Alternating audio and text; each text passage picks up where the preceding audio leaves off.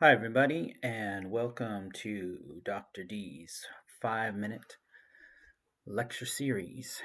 So, today we're going to be talking about Anselm's ontological argument to prove God's existence. Okay, got my timer ready? Here we go. So, Anselm, or Saint Anselm as he's known, was a Benedictine monk who became the Archbishop of Canterbury. He lived from 1033 to 1109, and he's probably most famous for his ontological argument to prove God's existence. Now, first thing to know about an ontological argument is that, in philosophical terms, it is what's known as an a priori argument. In other words, it is an argument that is going to be based on reason alone without recourse to experience. Now, an argument that makes recourse to experience, of course, is known as an a posteriori argument, such as the cosmological arguments that I talked about last time. Okay, so let's dive in. So, Anselm's ontological argument runs something like this. Number one, God exists in understanding, but not in reality. 2, existence in reality is greater than existence in the mind. 3, existence in reality is conceivable. 4, if God did exist in reality, then he would be greater than he is. This is from implications from 1 and 2. 5, it is conceivable that there is a being greater than God is. This is from 3 and 4. 6, it is conceivable that there is a being greater than the being than which nothing greater can be conceived. 7, this, however, is a contradiction. How can we conceive of a being greater than the being than which nothing greater can be conceived? Therefore, 8, it must be false that God exists in the understanding, but not in reality. So, this may seem somewhat bizarre to you, and probably for good reason.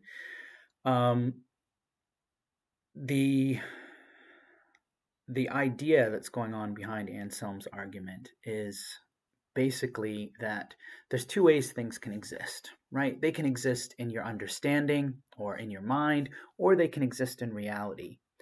And the argument that Anselm would like to make here is that existence in reality, like really existing as opposed to just existing in your head, is actually an attribute which is greater than just existing in your head. So if we imagine that God is the greatest conceivable being, and he only exists, say, in your head, then we can actually imagine a being that's greater than God, which is an actual God that does exist. Therefore, God must exist in reality and not just in your head. Okay, now I just want to talk about very briefly a later refinement by a philosopher named Norman Malcolm, which attempts to defend Anselm's argument. And this might be a little bit easier to get a handle on. So first, we'll start with Malcolm's step 1. So step 1, the concept of God is a concept of a being so great that none greater can be conceived. 2, a being whose non-existence is conceivable is not as great as a being whose non-existence is inconceivable. 3, therefore, the concept of God is the concept of a being whose non-existence is inconceivable. 4, if a being's non-existence is inconceivable, then the being exists. Number 5, therefore, God exists. So what we see here is that a being whose non-existence is inconceivable is known as a necessary being. And this leads into another issue of what is the difference between a necessary being and a contingent being.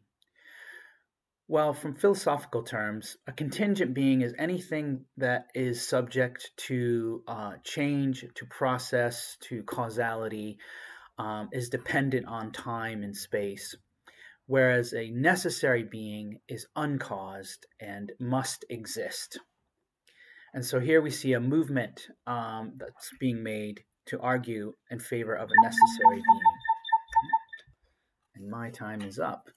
So hopefully that gives you some toehold, some foothold into what the ontological argument is and what Anselm is trying to prove. So until next time, this is Dr. D signing off.